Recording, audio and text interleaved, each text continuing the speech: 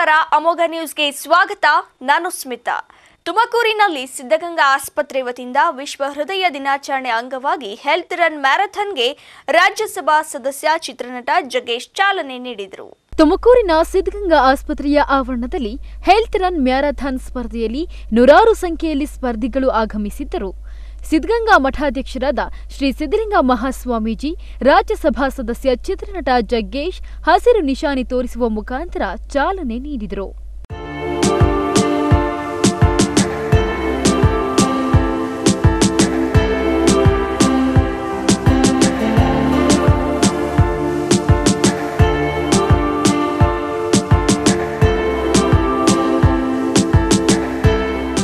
ಸಿದ್ಧಗಂಗಾ ಮಠಾಧ್ಯಕ್ಷರಾದ ಶ್ರೀ ಸಿದ್ಧಲಿಂಗ ಮಹಾಸ್ವಾಮೀಜಿ ಮಾತನಾಡಿ, ಮನುಷ್ಯನ ಆರೋಗ್ಯದಲ್ಲಿ ಹೃದಯವೇ ಪ್ರಧಾನ ಪಾತ್ರ ವಹಿಸಿರುವಂಥದ್ದು. ನೆಮ್ಮದಿಗಾಗಿ ಹೃನ್ಮನಗಳಲ್ಲಿ ಸದಾಶಯ ಚಿಂತನೆ ಮನಸ್ಸಿಗೆ ಒಳ್ಳೆಯದಾದರೆ ಕ್ರೀಡೆಯನ್ನು ಬದುಕಿನ ಹವ್ಯಾಸವಾಗಿ ರೂಢಿಸಿಕೊಳ್ಳುವುದು ಹೃದಯದ ಆರೋಗ್ಯಕ್ಕೆ ಒಳ್ಳೆಯದು. ಇಂತಹ ಮ್ಯಾರಥಾನ್ಗಳಲ್ಲಿ ಭಾಗವಹಿಸಿ ದೈಹಿಕ ಚಟುವಟಿಕೆಗಳ ಬದ್ಧತೆ ಬೆಳೆಸಿಕೊಳ್ಳಬೇಕು ಎಂದರು.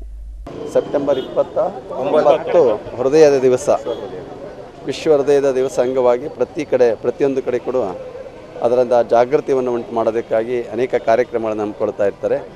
ಅದೇ ರೀತಿ ನಮ್ಮ ಸಿದ್ಧಗಂಗಾ ಆಸ್ಪತ್ರೆಯಲ್ಲೂ ಕೂಡ ಹೃದಯದ ಆರೋಗ್ಯಕ್ಕಾಗಿ ಓಟ ಮಾಡಬೇಕು ಅಂತೇಳಿ ಇದು 10 ಕಿಲೋಮೀಟ್ರು, 5 ಕಿಲೋಮೀಟ್ರು ಮತ್ತು 2 ಕಿಲೋಮೀಟ್ರು ಓಟದ ಒಂದು ಸ್ಪರ್ಧೆಯನ್ನು ಏರ್ಪಾಡು ಮಾಡಿದ್ದಾರೆ. ಈಗಾಗಲೇ ಸಾವಿರಾರು ಸಂಖ್ಯೆಯಲ್ಲಿ ಭಾಗವಹಿಸಿ ಅದರ ಉದ್ಘಾಟನೆಯಾಗಿದೆ.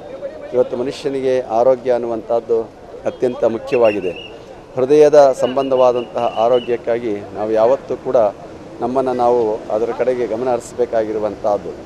ಓಟ ಓಡುವುದ ಸ್ಪರ್ಧೆಗಾಗಿ ಅಲ್ಲ, ನಮ್ಮ ಆರೋಗ್ಯಕ್ಕಾಗಿ, ನಮ್ಮ ಹೃದಯದ ಆರೋಗ್ಯಕ್ಕಾಗಿ. ಇವತ್ತು ಹೃದಯದ ಆರೋಗ್ಯ ಅತ್ಯಂತ ಮುಖ್ಯ. ನಮಗೆ ಯಾರಿಗೆ IBP ಇದೆ, ಶುಗರ್ ಜಾಸ್ತಿ ಇದೆ, ಅವರೆಲ್ಲರೂ ಕೂಡ ಬೇಗ ಹೃದಯದ ಸಂಬಂಧಿ ಕಾಯಿಲೆಗೆ ಒಳಗಾಗ್ತಾರೆ ಅನ್ನೋ ಒಂದು ಸೂಚನೆ ಇರುವಂಥದ್ದು. ಧೂಮಪಾನ ಮಾಡುವಂಥದ್ದು, ದುಶ್ಚಟಗಳಿಗೆ ಒಳಗಾಗುವಂಥದ್ದು, ಅವರದೆಲ್ಲರಿಂದ ಪರಿಣಾಮವಾಗಿ ಇವತ್ತು ಹೃದಯದ ಮೇಲೆ ಒಂದು ಕೆಟ್ಟ ಪರಿಣಾಮ ಬೀರ್ತಾ ಇದೆ. ಇವತ್ತು ಹೃದಯವನ್ನು ನಾವು ಚೆನ್ನಾಗಿ ಕಾಪಾಡಿಕೊಂಡ್ರೆ ಒಳ್ಳೆ ಆರೋಗ್ಯವಂತರಾಗಿರೋದಕ್ಕೆ ಸಾಧ್ಯ, ದೀರ್ಘಾಯುಷ್ಯಗಳಾಗಿರೋದಕ್ಕೂ ಸಾಧ್ಯ. ಅದಕ್ಕಾಗಿ ನಮ್ಮ ಆಸ್ಪತ್ರೆಯಿಂದ ವಿಶೇಷವಾಗಿ ಭಾನುಪ್ರಕಾಶ್ ಅವರು ಹೃದಯದ ತಜ್ಞರಾಗಿ ಅವರೆಲ್ಲರೂ ಕೂಡ ಕೆಲಸವನ್ನು ಮಾಡ್ತಾಯಿದ್ದಾರೆ. ಟೀಮ್ ಪೂರ್ತಿ ಅವರೆಲ್ಲರೂ ಕೂಡ ನಮ್ಮ ಆಸ್ಪತ್ರೆಯ ವತಿಯಿಂದ ಈ ಒಂದು ಓಟದ ಸ್ಪರ್ಧೆಯನ್ನು ಏರ್ಪಾಡು ಮಾಡಿದ್ದಾರೆ. ಇನ್ನು ಸಿದ್ಧಗಂಗಾ ಆಸ್ಪತ್ರೆ ನಿರ್ದೇಶಕ ಡಾಕ್ಟರ್ S ಪರಮೇಶ್ ಮಾತನಾಡಿ, ಪಂಜಾಬ್, ಕೇರಳ, ತಮಿಳುನಾಡು ಸೇರಿದಂತೆ ದೇಶದ ಬೇರೆ ಬೇರೆ ರಾಜ್ಯಗಳಲ್ಲಿ ಸ್ಪರ್ಧಿಗಳು ಮ್ಯಾರಥಾನ್ಗೆ ಆಗಮಿಸಿ ಚಿಟಿ ಮಳೆಯ ನಡುವೆಯೂ ಕೂಡ ಭಾಗಿಯಾಗಿ ಕ್ರೀಡಾ ಸ್ಫೂರ್ತಿ ಮೆರೆದಿರುವುದು ನಮಗೆ ಇನ್ನಷ್ಟು ಕಾರ್ಯಕ್ರಮ ಆಯೋಜಿಸಲು ಸ್ಫೂರ್ತಿ ತಂದಿದೆ ಎಂದರು. ಈ ಒಂದು ಇವೆಂಟ್ನಲ್ಲಿ 1800ಕ್ಕೂ ಹೆಚ್ಚು ರಿಜಿಸ್ಟ್ರೇಷನ್ ಆಗಿತ್ತು. ನಮಗೆ ಮಳೆ ಬಂದಿದ್ದ ಕಾರಣದಿಂದ ಒಂದು ಸ್ವಲ್ಪ ಪಾರ್ಟಿಸಿಪೆಂಟ್ಸ್ ಕಮ್ಮಿ ಆಗಿರ್ಬೋದು, ಆದ್ರೂ ಬಹಳಷ್ಟು ಸಂಖ್ಯೆಯಲ್ಲಿ ರೆಸ್ಪಾನ್ಸ್ ಸಿಕ್ಕಿದೆ. ನಾವು ಇದು ಒಂದು ಸಕ್ಸಸ್ ಆಗಿ, ಈ ಇವೆಂಟು ಸಕ್ಸಸ್ ಆಗೋದಕ್ಕೆ ಎಲ್ಲ ಸ್ಪರ್ಧಿಗಳು ಸಹಕಾರ ಮಾಡಿದ್ದಾರೆ. ಮತ್ತು ಇದಕ್ಕೆ ನೀಡಿದಂತಹ ಮಾಧ್ಯಮದವ್ರಿಗೂ, ಮಾಧ್ಯಮ ಮಿತ್ರದವ್ರಿಗೂ ನಾನು ವಂದನೆಗಳನ್ನ ಹೇಳ್ತೀನಿ. ಇನ್ನು ಸಿದ್ಧಗಂಗಾ ಆಸ್ಪತ್ರೆ ವತಿಯಿಂದ ನಡೆದಂತಹ ಸಿದ್ಧಗಂಗಾ ಹೆಲ್ತ್ ರನ್ ಮ್ಯಾರಥಾನ್ಗೆ ಚಾಲನೆ ನೀಡಿ ಮಾತನಾಡಿದ ರಾಜ್ಯಸಭಾ ಸದಸ್ಯ ಚಿತ್ರನಟ ಜಗ್ಗೇಶ್, ಉತ್ತಮ ಆರೋಗ್ಯ ಶ್ರೇಷ್ಠ ಬದುಕಿನ ಕೀಲಿ ಕೈ. ಸದೃಢ ಆರೋಗ್ಯವಿದ್ದರೆ ಮನುಷ್ಯ ಶ್ರದ್ಧೆ ಹಾಗೂ ಶಿಸ್ತಿನಿಂದ ಸಾಧನೆ ಮಾಡಿ ಜಗತ್ತೇ ಮಾತನಾಡುವಂತೆ ಮಾಡುತ್ತಾನೆ ಎಂದರು. ಇವತ್ತು ನಾನು ನಾನ್ ಸ್ಟಾಪ್ ಒಂದು 3 to 4 ಕಿಲೋಮೀಟರ್ಸ್ ಓಡ್ತೇನೆ ಇವತ್ತು ಕೂಡ. ಸೊ ಹಾಗಾಗಿ ಹೆಲ್ತ್ ಚೆನ್ನಾಗಿಟ್ಕೋಬೇಕು ನಾವು. ಇದು ತುಂಬ ಚೆನ್ನಾಗಿದೆ. ಇವತ್ತು ಒಂದು ಆರಂಭಿಕವಾಗಿ ಸುಮ್ಮನೆ ಶುರು ಮಾಡಿ ಆಮೇಲೆ ಬಿಡಕ್ಕೆ ಹೋಗಬಾರ್ದು. ಇದನ್ನು ಶುಡ್ ಮೇಕ್ ಎ ಹ್ಯಾಬಿಟ್. ಪ್ರತಿಯೊಬ್ಬ ಮನುಷ್ಯ ತನ್ನ ಬದುಕಲ್ಲಿ 45 ನಿಮಿಷಗಳು ಆತ ಎಕ್ಸಸೈಸ್ ಮಾಡಬೇಕು ಫಾರ್ ಗುಡ್ ಹೆಲ್ತ್.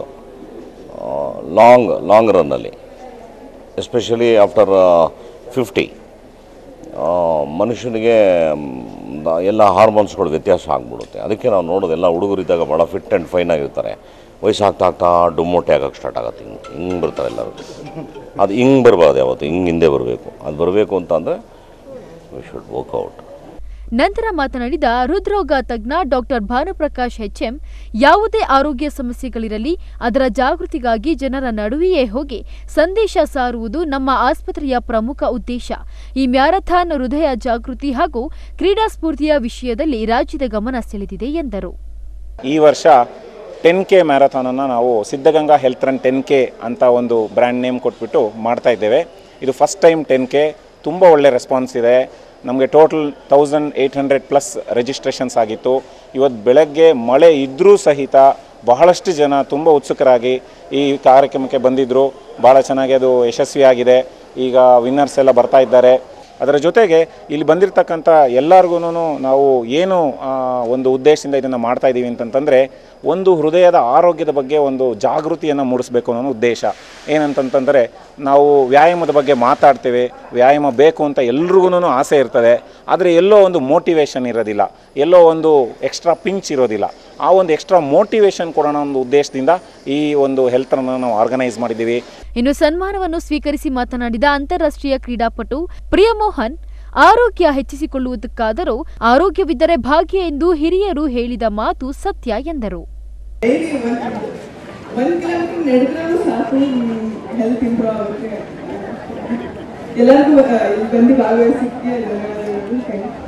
ಇನ್ನು ಮ್ಯಾರಥಾನ್ ವಿಜೇತರು ಉಡುಪಿಯ ಅನಿಲ್ ಕುಮಾರ್, ಮೈಸೂರಿನ ಲಕ್ಷ್ಮೀಶ ಹಾಗೂ ಮೋಹಾಲಿಯ ಹರ್ಷಿತ್ ಸಿಂಗ್ ಕ್ರಮವಾಗಿ ಮೊದಲ 3 ಬಹುಮಾನ ಪಡೆದರು. ಉಳಿದಂತೆ 5K ಪುರುಷ ಮತ್ತು ಮಹಿಳೆ 18 ವರ್ಷದೊಳಗಿನ ಹಾಗೂ 50 ವರ್ಷ ಮೇಲ್ಪಟ್ಟ ಹಾಗೂ ಮಜುರಾನ್ ವಿಭಾಗದ ವಿಜೇತರಿಗೆ ಪ್ರಾಯೋಜಕರಿಂದ ನಗದು, ಪ್ರಶಂಸಾ ಪತ್ರ ಹಾಗೂ ಮೆಡಲ್ ವಿತರಿಸಲಾಯಿತು. ಇವತ್ತು ಹೃದಯ ಬಹಳ ಮುಖ್ಯವಾದ್ದು. ಆ ನಿಟ್ಟಿನಲ್ಲಿ ಇವತ್ತು ಸಿದ್ಧಗಂಗಾ ಆಸ್ಪತ್ರೆ ಸುಮಾರು ಈಗಾಗಲೇ 1700ಕ್ಕೂ ಹೆಚ್ಚಿನ ವಿವಿಧ ಜಿಲ್ಲೆಗಳಿಂದ ರಿಜಿಸ್ಟ್ರೇಷನ್ ಆಗಿದೆ. ಆ ನಿಟ್ಟಿನಲ್ಲಿ ಇವತ್ತು ಈ ಒಂದು ಕಾರ್ಯಕ್ರಮ ಯಶಸ್ವಿಯಾಗಿದೆ.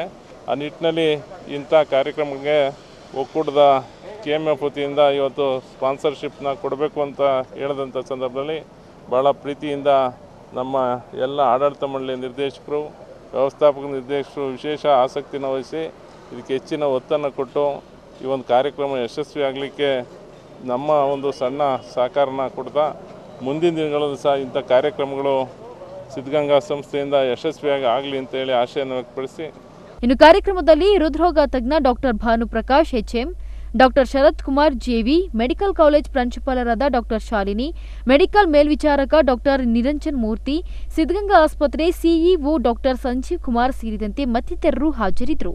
Anjan Kumar, Amogh TV, Tumakuru. Sridevi nursing college ಹಾಗೂ ಶ್ರೀ ರಮಣ ಮಹರ್ಷಿ ನರ್ಸಿಂಗ್ ಕಾಲೇಜಿನ 2022ನೇ ಸಾಲಿನ ಪ್ರಥಮ ವರ್ಷದ ಡಿಪ್ಲೊಮಾ ನರ್ಸಿಂಗ್ ಮತ್ತು BSc ನರ್ಸಿಂಗ್ ವಿದ್ಯಾರ್ಥಿಗಳಿಗೆ ಜ್ಯೋತಿ ಬೆಳಗಿಸುವ ಹಾಗೂ ಪ್ರತಿಜ್ಞಾ ವಿಧಿ ಬೋಧಿಸುವ ಸಮಾರಂಭವನ್ನು ಹಮ್ಮಿಕೊಳ್ಳಲಾಗಿತ್ತು. ಕಾರ್ಯಕ್ರಮವನ್ನು ಉದ್ದೇಶಿಸಿ ಮಾತನಾಡಿದ ಬೆಂಗಳೂರಿನ RGUHS ಸೆನೆಟ್ ಸದಸ್ಯರಾದ ಡಾಕ್ಟರ್ ಸೋಮಶೇಖರಯ್ಯ ಕಲ್ಮಠಾರ್ ಅವರು ಜ್ಯೋತಿ ಬೆಳಗಿಸುವುದರ ಹಿಂದಿನ ಮಹತ್ವವನ್ನು ತಿಳಿಸುತ್ತಾ, ಪ್ರಸ್ತುತ ಆರೋಗ್ಯದ ಕ್ಷೇತ್ರದಲ್ಲಿ ಬದಲಾವಣೆಯಾಗುತ್ತಿದ್ದು ವೃತ್ತಿಪರದಲ್ಲಿ ನರ್ಸಿಂಗ್ ಕ್ಷೇತ್ರ ಉತ್ತಮವಾಗುತ್ತದೆ. ನರ್ಸಿಂಗ್ ವಿದ್ಯಾರ್ಥಿಗಳು ಉತ್ತಮ ಶುಶ್ರೂಷಕರಾಗಲು ಅಗತ್ಯವಾದ ಗುಣಗಳನ್ನು ಬೆಳೆಸಿಕೊಳ್ಳಬೇಕು ಎಂದು ತಿಳಿಸಿದರು.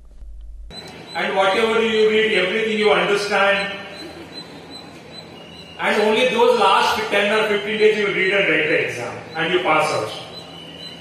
And then why to say that every day you read itself, why so? Then he laughed at me and told one story, and that story is very beautiful. And he told me that I'm going to give a very silly answer. The silly answer is that think that you people are going to market because to purchase a shoes, a sandal or a chappal. Shoes, sandal or a chappal because already told one. So it's a worth of 2,000 or 4,000 rupees. Hope a sandal, chappal or a shoes of worth of 4,000 is costly for you. Hope so. Yes. So because it's a told chappal, you have thrown that you ordered a new one. And while traveling back to your home, you saw a temple, you saw a mosque, or you saw a church. ನಂತರ ಮಾತನಾಡಿದ Sridevi charitable trust ಅಧ್ಯಕ್ಷರಾದ doctor MR Hulinaikar, nursing ವಿದ್ಯಾರ್ಥಿಗಳು ರೋಗಿಗಳನ್ನು ಆರೈಕೆ ಮಾಡುವಾಗ ಅವರ ಸಮಸ್ಯೆಯನ್ನು ಗುರುತಿಸಿ ಮಾನವೀಯ ನೆಲೆಗಟ್ಟಿನಲ್ಲಿ ಸೇವೆ ಮಾಡಬೇಕು. ವಿದ್ಯಾರ್ಥಿಗಳು ಉತ್ತಮ ಕೌಶಲ್ಯಗಳನ್ನು ಬೆಳೆಸಿಕೊಳ್ಳಬೇಕು. ವೈದ್ಯರು ಹಾಗೂ ರೋಗಿಗಳ ಮಧ್ಯೆ ಶುಶ್ರೂಷಕರು ಸೇತುವೆಯಾಗಿ ಕಾರ್ಯನಿರ್ವಹಿಸಬೇಕು ಎಂದರು.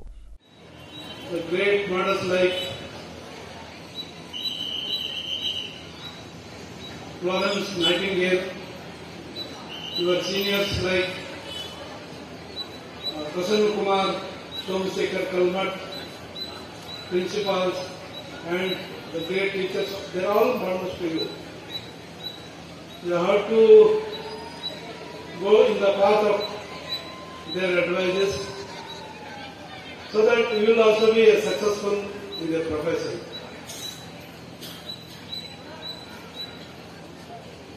Many professions have got their own the field, their own glamour, but you are serving to the needy and suffering people. You got a special privilege and blessed. For that, I congratulate you. Last 2 years, the whole world suffered with COVID-19. Many people, even the parents, the children, they are not able to serve their own kids, their own parents. But as the nursing staff, as the nurses, with all courage, with all humility, you have ಇನ್ನು ಕಾರ್ಯಕ್ರಮದಲ್ಲಿ ಗೌರವ ಅತಿಥಿಗಳಾದ ಶ್ರೀದೇವಿ ಸಂಸ್ಥೆಯ ಮಾನವ ಸಂಪನ್ಮೂಲ ವಿಭಾಗದ ನಿರ್ದೇಶಕರಾದ MS Patil ರವರು ಮಾತನಾಡುತ್ತಾ ವಿದ್ಯಾರ್ಥಿಗಳು ಜೀವನದಲ್ಲಿ ಲಭಿಸುವ ಅವಕಾಶಗಳನ್ನು ಸದ್ಬಳಕೆ ಮಾಡಿಕೊಂಡು ವೃತ್ತಿ ಜೀವನದಲ್ಲಿ ಸೇವಾ ಮನೋಭಾವದಿಂದ ಕಾರ್ಯನಿರ್ವಹಿಸುವಂತೆ ನರ್ಸಿಂಗ್ ವಿದ್ಯಾರ್ಥಿಗಳು ಉತ್ತಮ ಶುಶ್ರೂಷಕರಾಗಲು ಅಗತ್ಯವಾದ ಗುಣಗಳನ್ನು ಬೆಳೆಸಿಕೊಳ್ಳಬೇಕು ಎಂದರು.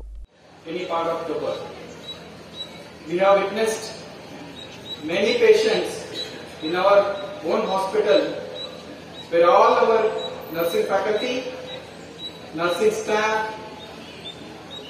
and the students rushed and saved many lives in the district of Tumkur.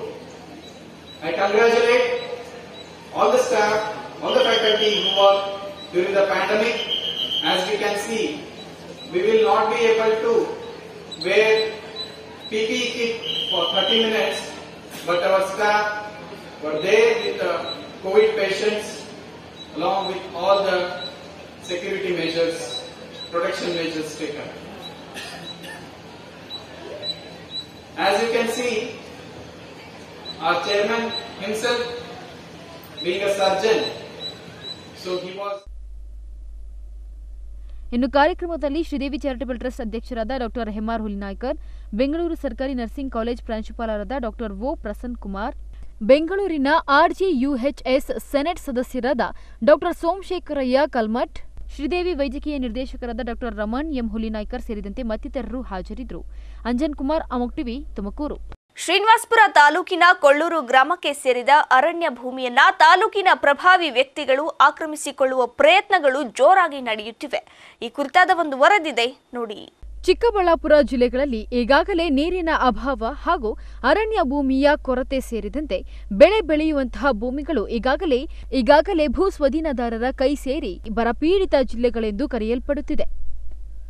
Kolar ಜಿಲ್ಲೆಗೆ ಭಗೀರಥನಂತೆ ಆಗಮಿಸಿ ರಾಜಕಾಲುವೆ, ಸರ್ಕಾರಿ ಕರಾಬು, ಸರ್ಕಾರಿ ತೋಪುಗಳು, ಅರಣ್ಯ ಭೂಮಿಗಳು ಸೇರಿದಂತೆ ಇನ್ನಿತರ ಸರ್ಕಾರಿ ಭೂಮಿಗಳನ್ನು ಆಕ್ರಮಿಸಿಕೊಂಡಿದ್ದ ಜಮೀನುಗಳನ್ನು ತೆರವುಗೊಳಿಸಿದ ಬರಪೀಡಿತ ಜಿಲ್ಲೆಯನ್ನು ಸಾಗು ಭೂಮಿಯನ್ನಾಗಿ ಪರಿವರ್ತಿಸಿದ್ದ ಕೀರ್ತಿ ನಿಷ್ಠಾವಂತ ಜಿಲ್ಲಾಧಿಕಾರಿಗಳಾದ ಶ್ರೀ ಡಿಕೆ ರವಿರವರಿಗೆ ಸಲ್ಲುತ್ತದೆ. ಸರ್ಕಾರಿ ಜಮೀನುಗಳನ್ನು ಆಕ್ರಮಿಸಿಕೊಳ್ಳಲು ಯತ್ನಿಸುವವರ ವಿರುದ್ಧ ಕ್ರಮಕ್ಕೆ ಸಾಕಷ್ಟು ಕಾನೂನುಗಳು ಜಾರಿಗೆಯಾಗಿದ್ದರೂ ಕೋಲಾರ ಜಿಲ್ಲೆಯ ಶ್ರೀನಿವಾಸಪುರ ತಾಲೂಕಿನ ಕೊಳ್ಳೂರು ಗ್ರಾಮಕ್ಕೆ ಸೇರಿದ ಅರಣ್ಯ ಪ್ರದೇಶಗಳಲ್ಲಿ ತಾಲೂಕಿನ ಪ್ರಭಾವಿ ವ್ಯಕ್ತಿಗಳು ಸುಮಾರು 4 ಎಕರೆಗೂ ಹೆಚ್ಚಿನ ಅರಣ್ಯ ಜಮೀನನ್ನು ಆಕ್ರಮಿಸಿಕೊಳ್ಳಲು ಪ್ರಯತ್ನಗಳು ಜೋರಾಗಿ ನಡೆಯುತ್ತಿವೆ. ಕೋಲಾರ ಜಿಲ್ಲೆ ಶ್ರೀನಿವಾಸಪುರ ತಾಲೂಕು ಕೊಳ್ಳೂರು ಗ್ರಾಮದ ನಿವಾಸಿಯಾಗಿದ್ದು ನಾನು ರಮೇಶ್ ಅಂತ ಹೇಳ್ಬಿಟ್ಟು ನನ್ನ ಹೆಸರು. ನಮ್ಮೂರ ಹತ್ರ ಅರಣ್ಯ ಇಲಾಖೆದು ಜಮೀನು ಇದೆ. ಅದರಲ್ಲಿ 4 ಎಕರೆ ಅಷ್ಟು ಒತ್ತುವರಿ ಮಾಡ್ಕೊಳ್ತಾ ಇದ್ದಾರೆ. ಇವಾಗೆ ಮಳೆ ಬರೋದು, ಇದು ಮಳೆ ಬರಲ್ಲ, ಏನೂ ಇಲ್ಲ ಅಂತ ಇದರಲ್ಲಿ 4 ಎಕರೆ ಜಮೀನು ಒತ್ತುವರಿ ಮಾಡ್ಕೊಳ್ತಾ ಇದ್ದಾರೆ. ಅಧಿಕಾರಿಗಳು ಯಾರಿದ್ದಾರೆ ಅವರು ಎಚ್ಚೆತ್ತುಕೊಳ್ಬೇಕಾಗಿ ತಮ್ಮಲ್ಲಿ ವಿನಂತಿ ಮಾಡ್ತಾ ಇದ್ದೀನಿ.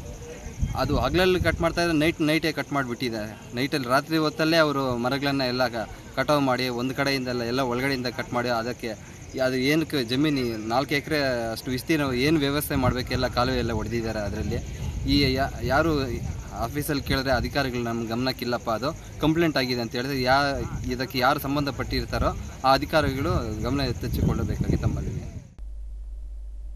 ಅರಣ್ಯ ಜಮೀನು ಒತ್ತುವರಿಯಾಗುತ್ತಿರುವುದು ಸ್ಥಳೀಯ ಅರಣ್ಯ ಇಲಾಖೆ ಅಧಿಕಾರಿಗಳ ಗಮನಕ್ಕೆ ಬಂದರೂ ಏನೂ ತಿಳಿಯದ ಸ್ಥಿತಿಯಲ್ಲಿದ್ದು ತಮಗೆ ಸಂಬಂಧವಿಲ್ಲ ಹಾಗೂ ಸದರಿ ಅರಣ್ಯ ಜಮೀನು ಕರ್ನಾಟಕ ಫಾರೆಸ್ಟ್ ಡೆವಲಪ್ಮೆಂಟ್ ಕಾರ್ಪೊರೇಷನ್ ರವರಿಗೆ ಸಂಬಂಧಿಸಿದೆ.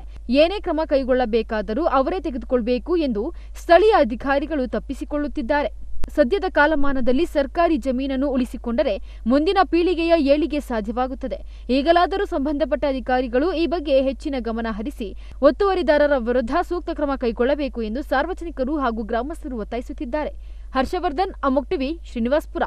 ಚಿಕ್ಕಬಳ್ಳಾಪುರ ನಗರದ ಚಾಮುಂಡೇಶ್ವರಿ ದೇವಾಲಯಕ್ಕೆ ಕೆಪಿಟಿಸಿಎಲ್ ನೌಕರರ ಸಂಘದ ಅಧ್ಯಕ್ಷ ಲಕ್ಷ್ಮೀಪತಿರವರು ಭೇಟಿ ನೀಡಿ 60,000 ಸದಸ್ಯರ ಸಂಘದ ಎಲ್ಲಾ ನೌಕರರಿಗೂ ತಾಯಿ ಚಾಮುಂಡೇಶ್ವರಿಯು ಒಳಿತನ ಮಾಡಲಿ ಅಂತ ಶುಭ ಹಾರೈಸಿದರು. ಚಿಕ್ಕಬಳ್ಳಾಪುರ ನಗರದ ಚಾಮುಂಡೇಶ್ವರಿ ದೇವಾಲಯಕ್ಕೆ ಕೆಪಿಟಿಸಿಎಲ್ ನೌಕರರ ಸಂಘದ ಅಧ್ಯಕ್ಷ ಲಕ್ಷ್ಮೀಪತಿರವರು ಭೇಟಿ ನೀಡಿ ಮಾತನಾಡಿದ ಅವರು, ಕರ್ನಾಟಕ ವಿದ್ಯುತ್ ಸರಬರಾಜು ನಿಗಮದಲ್ಲಿ ಸುಮಾರು 60,000 ನೌಕರರು ಕೆಲಸ ಮಾಡುತ್ತಿದ್ದು, ಅವರೆಲ್ಲರಿಗೂ ತಾಯಿ ಚಾಮುಂಡೇಶ್ವರಿ ಅನುಗ್ರಹ ಸಿಗಲಿ, ಯಾವುದೇ ಅಡಚಣೆಗಳಿಲ್ಲದೆ ತಮ್ಮ ಕೆಲಸ ಕಾರ್ಯಗಳು ನಡೆಯುವಂತಾಗಲಿ, ತಾಯಿ ಚಾಮುಂಡೇಶ್ವರಿ ಎಲ್ಲರಿಗೂ ಒಳಿತು ಮಾಡಲಿ ಎಂದು ಹಾರೈಸಿದರು. ದಸರಾ ಹಬ್ಬದ ಪ್ರಯುಕ್ತ ಚಾಮುಂಡೇಶ್ವರಿ ಪೂಜೆ ನಮ್ಮ ಕೆಪಿಟಿಸಿಎಲ್ ನೌಕರರು ಏರ್ಪಡಿಸಿದ್ರು.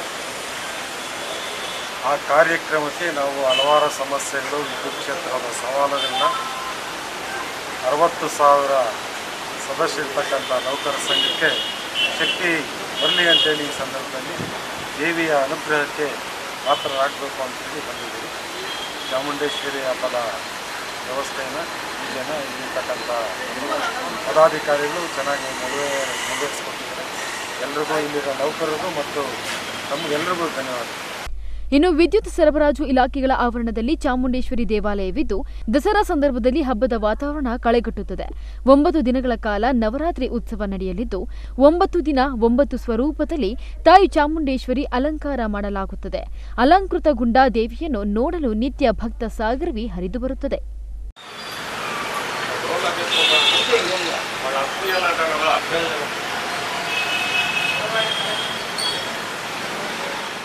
ಇನ್ನು ಇದೇ ಸಂದರ್ಭದಲ್ಲಿ ಸಂಘದ ಪ್ರಧಾನ ಕಾರ್ಯದರ್ಶಿ ಕೆ ಬಲರಾಮ್ ಹಾಗೂ ಕೇಂದ್ರ ಸಮಿತಿ ಸದಸ್ಯರಾದ ಆನಂದ್ ಕುಮಾರ್, ಶ್ರೀನಿವಾಸ್, ಕಾರ್ಯದರ್ಶಿ ಎನ್ ಮೂರ್ತಿ ಸೇರಿದಂತೆ ಬೆಸ್ಕಾಂನ ನೌಕರರು ಹಾಜರಿದ್ದರು.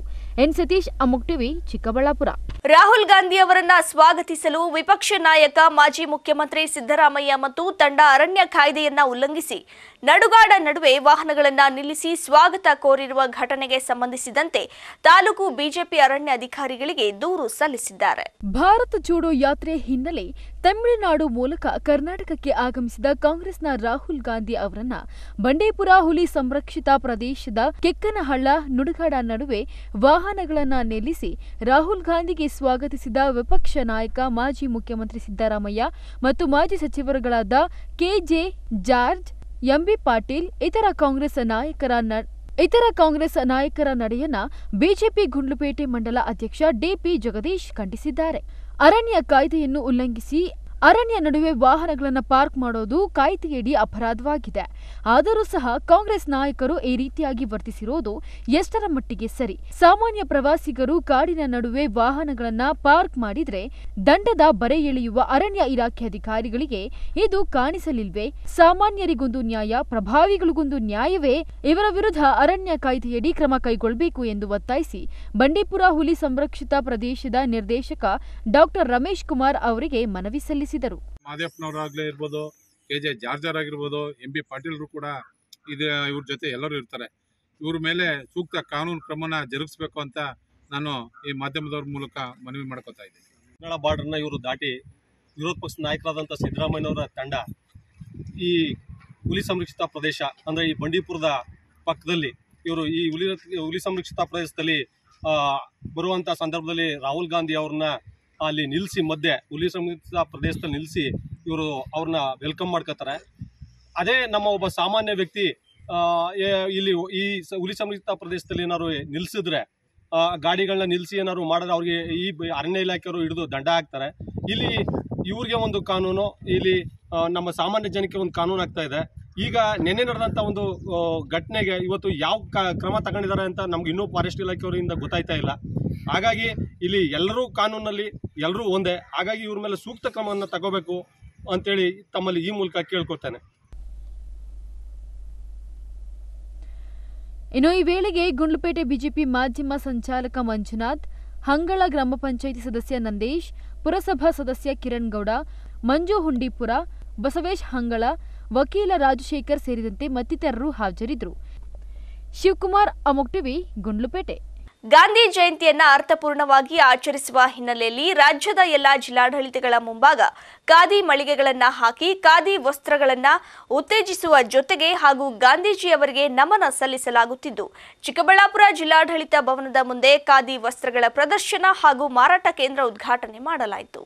ಅಕ್ಟೋಬರ್ 2ರಂದು ಗಾಂಧಿ ಜಯಂತಿ ಹಿನ್ನೆಲೆಯಲ್ಲಿ ರಾಜ್ಯದ ಎಲ್ಲ ಜಿಲ್ಲಾಧಿಕಾರಿಗಳ ಕಚೇರಿ ಮುಂದೆ ಖಾದಿ ಬಟ್ಟೆಗಳ ಪ್ರದರ್ಶನ ಹಾಗೂ ಮಾರಾಟ ಕೇಂದ್ರಗಳನ್ನು ಸ್ಥಾಪನೆ ಮಾಡಲಾಗುತ್ತಿದೆ. ಚಿಕ್ಕಬಳ್ಳಾಪುರ ಜಿಲ್ಲಾಡಳಿತ ಭವನದ ಮುಂದೆಯೂ ಸಹ ಖಾದಿ ವಸ್ತ್ರಗಳ ಮಳಿಗೆ ಉದ್ಘಾಟಿಸಲಾಯಿತು. ಈ ವೇಳೆ ಮಾತನಾಡಿದ ರಾಜ್ಯ ಖಾದಿ ಮತ್ತು ಗ್ರಾಮೋದ್ಯೋಗಿ ಮಂಡಳಿ ಅಧ್ಯಕ್ಷ ಕೆವಿ ನಾಗರಾಜ್, ದೇಶಾದ್ಯಂತ ಗಾಂಧಿ ಜಯಂತಿಯನ್ನ ಅದ್ದೂರಿಯಾಗಿ ಆಚರಣೆ ಮಾಡಲಾಗುವುದು. ಕರ್ನಾಟಕದಲ್ಲಿ ಅವರ ಆಶಯಗಳನ್ನು ಎತ್ತಿ ಹಿಡಿಯುವ ಹಾಗೂ ಅವರಿಗೆ ಅರ್ಥಪೂರ್ಣವಾಗಿ ಜಯಂತಿ ಆಚರಿಸುವ ಹಿನ್ನೆಲೆಯಲ್ಲಿ ರಾಜ್ಯದ ಎಲ್ಲ ಜಿಲ್ಲಾಡಳಿತಗಳ ಮುಂಭಾಗ ಖಾದಿ ಮಳಿಗೆಗಳನ್ನು ಹಾಕಲಾಯಿತು. ಈ ಮೂಲಕ ಖಾದಿ ವಸ್ತ್ರಗಳನ್ನು ಉತ್ತೇಜಿಸುವ ಸಲುವಾಗಿ ಹಾಗೂ ಗಾಂಧಿಯವರಿಗೆ ನಮನ ಸಲ್ಲಿಸಲಾಗುತ್ತದೆ. ಖಾದಿ ಆರೋಗ್ಯದ ದೃಷ್ಟಿಯಿಂದಲೂ ಉತ್ತಮ ಬಟ್ಟೆಯಾಗಿದ್ದು, ಜನಸಾಮಾನ್ಯರು ಖಾದಿ ಬಟ್ಟೆ ತೊಡುವ ಮೂಲಕ ಖಾದಿ ಉದ್ದಿಮೆಯನ್ನ ಉತ್ತೇಜಿಸಬೇಕಿದೆ ಎಂದರು.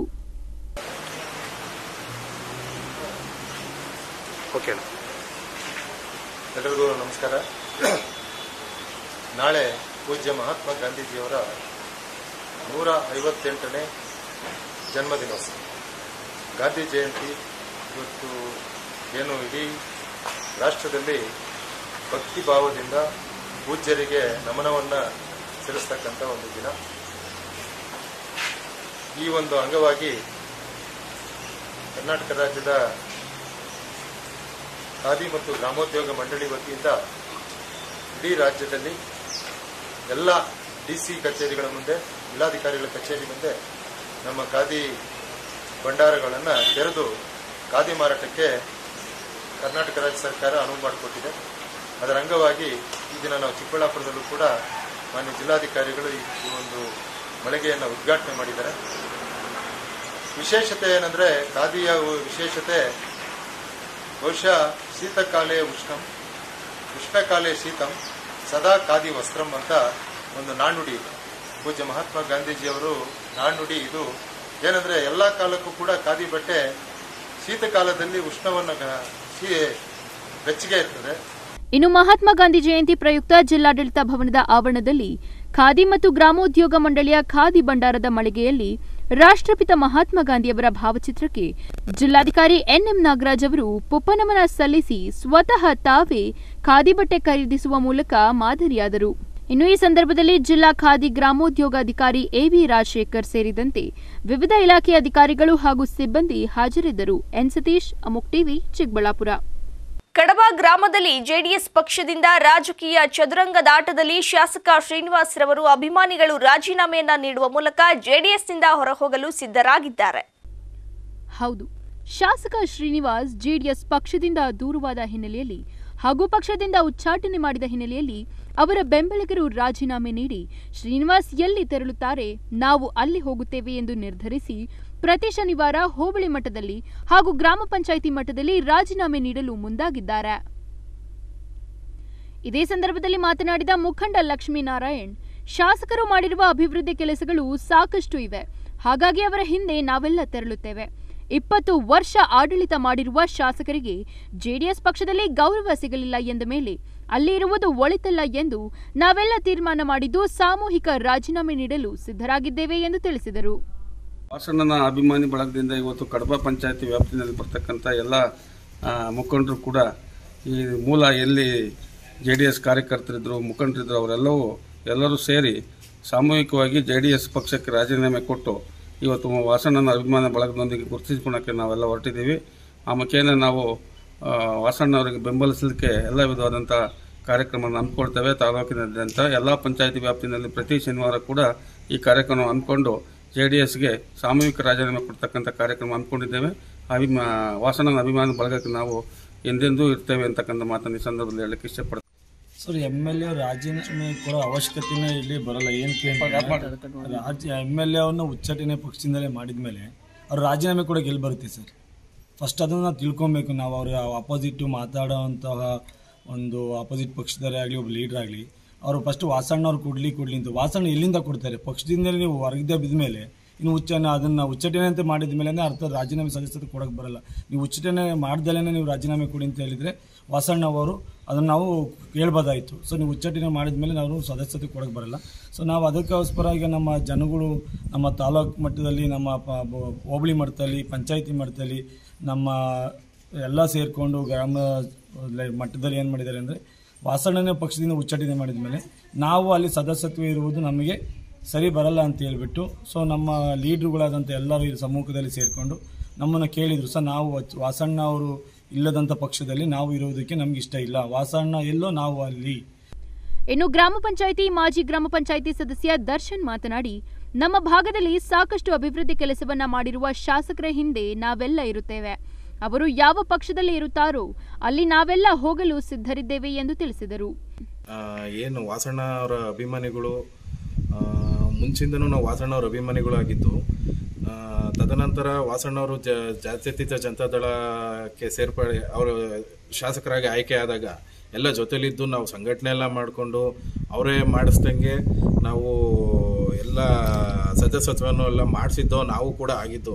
ಇವತ್ತು ಕಡಬ ಗ್ರಾಮದಲ್ಲಿ ನಾವುಗಳು ಎಲ್ಲ ಸೇರಿಕೊಂಡು ಸುಮಾರು 200-250 ಜನ ಎಲ್ಲ ಸೇರಿಕೊಂಡು 150 ಸದಸ್ಯತ್ವ ಇರೋರನ್ನ ಎಲ್ಲರೂ ಸಾಮೂಹಿಕವಾಗಿ ರಾಜೀನಾಮೆ ಕೊಟ್ಟಿದ್ದೀವಿ. ಏಕೆಂದರೆ ವಾಸಣ್ಣ ಅವ್ರಿಗೆ ಜಾತ್ಯತೀತ ಜನತಾದಳದಲ್ಲಿ ಯಾವುದೇ ರೀತಿ ಬೆಲೆ ಇಲ್ಲ ಅಂತ ಅಂದಮೇಲೆ ನಾವು ಕೂಡ ಆ ಪಕ್ಷದಲ್ಲಿ ಇರೋಕ್ಕೆ ನಾವು ಇದು ಮಾಡಲ್ಲ. ಇದು ಹೋದ ಶನಿವಾರ ಬಂದು ಬಿದ್ರೆ ಪಂಚಾಯತಿಲಿ ಆಯಿತು. ಈ ದಿನ ನಾವು ಕಡಬ ಪಂಚಾಯತಿಲಿ ಮಾಡಿದ್ದೀವಿ. ಪ್ರತಿಯೊಂದು ಶನಿವಾರ ಕೂಡ ಒಂದೊಂದು ಪಂಚಾಯತಿಲಿ ಎಲ್ಲ ವಾಸಣ್ಣ ಅಭಿಮಾನಿ ಬಳಗ ಏನಿದೆಯೋ. ಇದೇ ಸಂದರ್ಭದಲ್ಲಿ 100ಕ್ಕೂ ಹೆಚ್ಚು ಜನ ಜೆಡಿಎಸ್ ಪಕ್ಷದಿಂದ ರಾಜೀನಾಮೆ ನೀಡಿದರು. ಗಾಂಧಿನಗರ ನಿವಾಸಿಗಳಿಗೆ ಶೀಘ್ರದಲ್ಲೇ ಹಕ್ಕುಪತ್ರಗಳನ್ನು ವಿತರಿಸಲಾಗುವುದು ಎಂದು ಶಾಸಕ ಜೆಕೆ ಕೃಷ್ಣಾರೆಡ್ಡಿ ಚಿಂತಾಮಣಿಯಲ್ಲಿ ತಿಳಿಸಿದರು. ನಗರದ ಗಾಂಧಿನಗರ ಬಡಾವಣೆಯಲ್ಲಿ ಹಮ್ಮಿಕೊಂಡಿದ್ದ ಸೇರ್ಪಡೆ ಕಾರ್ಯಕ್ರಮದಲ್ಲಿ ಭಾಗವಹಿಸಿ ಕಾಂಗ್ರೆಸ್ ಪಕ್ಷ ತೊರೆದು ಜೆಡಿಎಸ್ ಪಕ್ಷಕ್ಕೆ ಸೇರ್ಪಡೆಯಾದ ಹಲವು ಮುಖಂಡರು ಮತ್ತು ಯುವಕರನ್ನ ಸ್ವಾಗತಿಸಿ ಬರಮಾಡಿಕೊಂಡು ಮಾತನಾಡಿದ ಅವರು, ನಗರಾದ್ಯಂತ ಇರುವ ಸ್ಲಂ ಬೋರ್ಡ್ ಪ್ರದೇಶಗಳ ನಿವಾಸಿಗಳಿಗೆ ಹಕ್ಕುಪತ್ರ ವಿತರಣೆ ಮಾಡುತ್ತಿದ್ದು, ಈಗಾಗಲೇ ಕೆಲವೆಡೆ ವಿತರಿಸಲಾಗಿದ್ದು, ಮುಂದಿನ ದಿನಗಳಲ್ಲಿ ಗಾಂಧಿನಗರದ ಎಲ್ಲ ನಿವಾಸಿಗಳಿಗೆ ಹಕ್ಕುಪತ್ರಗಳನ್ನು ವಿತರಿಸಲಾಗುವುದು ಎಂದು ಅವರು ಅದಕ್ಕೆ ಫಲಾನುಭವಿಗಳು ಕಟ್ಟಬೇಕಾದ ಶುಲ್ಕವನ್ನು ಸಹ ನಾನೇ ಪಾವತಿ ಮಾಡುತ್ತೇನೆಂದು ತಿಳಿಸಿದರು. ನಾವು 2250 ಹಕ್ಕುಪತ್ರಗಳಿತ್ತು. ನಾನು ಪ್ರಾರಂಭದಲ್ಲೇ ಒಂದು ಘೋಷಣೆಯನ್ನು ಮಾಡಿದ್ದೇನೆ. ಈ 18 ಕಾಲೋನಿಗಳು ಸ್ಲಂ ಬೋರ್ಡಲ್ಲಿ 12 ಸ್ಲಂ ಬೋರ್ಡ್ಗಳಲ್ಲಿ ಈಗ ನಾವು ರೆಡಿ ಇದೆ, ಕೊಡುವಂಥದ್ದಕ್ಕೆ ರೆಡಿ ಇದೆ. ಈಗಾಗಲೇ 6 ಸ್ಲಂಗಳಲ್ಲಿ ನಾವು ಹಕ್ಕುಪತ್ರಗಳನ್ನು ವಿತರಣೆ ಮಾಡಿದ್ದೇವೆ. ಈ ಹಕ್ಕುಪತ್ರಗಳಿಗೆ SC STಗೆ 1,000 ರೂಪಾಯಿ ಕೊಡಬೇಕು, ಜನರಲ್ಗೆ ಸಾಮಾನ್ಯ ಜನರಿಗೆ 2,000 ರೂಪಾಯಿ ಕೊಡಬೇಕು. ಆದರೆ ಪರಿಶಿಷ್ಟ ಜಾತಿಯವರು ಪರಿಶಿಷ್ಟ ಪಂಗಡದವರು 1,000 ರೂಪಾಯಿ ಕಟ್ಟಬೇಕು. ಅದು ನೀವು ಯಾರೂ ಕಟ್ಟೋದು ಬೇಡ, ನಾನೇ ಕಟ್ತೀನಿ ಅನ್ನುವಂಥದ್ದನ್ನು ಹೇಳಿದ್ದೇನೆ. 6 ಕಾಲೋನಿಗಳಲ್ಲಿ ನಾನೇ ಕಟ್ಟಿದ್ದೇನೆ, ಈಗಾಗಲೇ ಕೊಟ್ಟಿದ್ದೇವೆ. ಅದರ ಜೊತೆಗೆ ಸಾಮಾನ್ಯ ವರ್ಗದವರಿಗೆ 2,000 ಕೊಡಬೇಕು, ಅದನ್ನ ಕೂಡ ನಾನೇ ಕಟ್ತೀನಿ ಅನ್ನುವಂಥದ್ದನ್ನು ಹೇಳಿದ್ದೇನೆ. ಅದನ್ನ ಕೂಡ ನಾನೇ ಕಟ್ಟಿ ಕೊಡ್ತಾ ಇದ್ದೇವೆ. ಇವತ್ತು ಇನ್ನೂ 6 ಕಾಲೋನಿಗಳಲ್ಲಿದೆ. ಇನ್ನೂ 6 ಕಾಲೋನಿಗಳಲ್ಲಿ ಇವತ್ತು ಬೆಳಗ್ಗೆ ಸ್ಲಂ ಬೋರ್ಡ್ ಅಧಿಕಾರಿಗಳು ಬಂದಿದ್ರು. ನಮ್ಮ ಸ್ಲಂ ಬೋರ್ಡ್ ಇದರಲ್ಲಿ 500 ಹಕ್ಕುಪತ್ರಗಳು ರೆಡಿ ಆಗಿದೆ. ಕಮಿಷನರ್ ಸೈನ್ ಹಾಕಬೇಕು. ಸೈನ್ ಆಗಿದ ತಕ್ಷಣ ನಾನು ಆಯುಧ ಪೂಜೆ, ಆ ಸಂದರ್ಭದಲ್ಲಿ ಆಯುಧ ಪೂಜೆ ವಿಜಯದಶಮಿ ಮುಗಿದ ಮೇಲೆ ನಾನು ಬರ್ತೀನಿ, ಎಲ್ಲ ವಾರ್ಡ್ಗಳಿಗೆ ಹೋಗಿ ಕೊಡೋಣ ಅನ್ನುವಂಥದ್ದನ್ನು ಹೇಳಿದ್ದಾರೆ. ಆ 500 ಹಕ್ಕುಪತ್ರಗಳು ರೆಡಿ ಅದಕ್ಕೂ ಕೂಡ ನಾನೇ SC STಗೆ 1,000, ಜನರಲ್ ಅವ್ರಿಗೆ 2,000 ಅದು ಕಟ್ಟಬೇಕು, ಅದು ನಾನೇ ಕಟ್ತೀನಿ ಅನ್ನುವಂಥದ್ದನ್ನು ಹೇಳಿದ್ದೇನೆ.